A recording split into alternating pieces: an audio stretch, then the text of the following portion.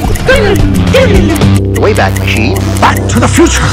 You see, I've discovered my metal rock potential. We're gonna be rocking it. It's gonna be a lot of fun. And it's all thanks to the boys of Judas Priest.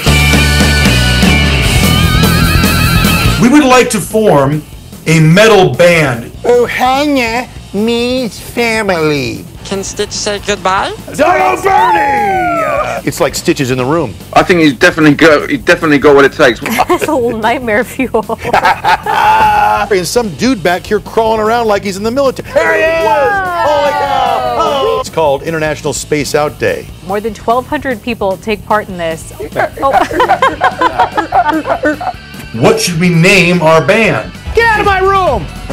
I'm really good at it when you don't see my feet, so let me stand over here. Look at that moonwalk. Oh! There it is, the Channel 2 control booth where magic happens. All right, so you get your friends together and talk about some of your weirdest, maybe most unexpected crushes. The A-team right there. A-team indeed right there. My crush would be Liza with a Z, baby. Liza Minnelli. Or the best we could afford at our price range.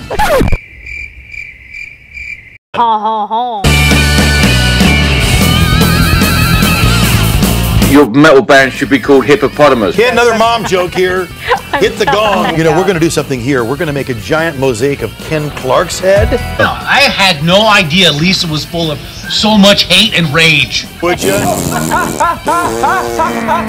Yeah. Your metal band should be called Hippopotamus. It's big, it's heavy, it's smelly, it's ugly, and that's a perfect name for a metal band. Hippopotamus. There you go.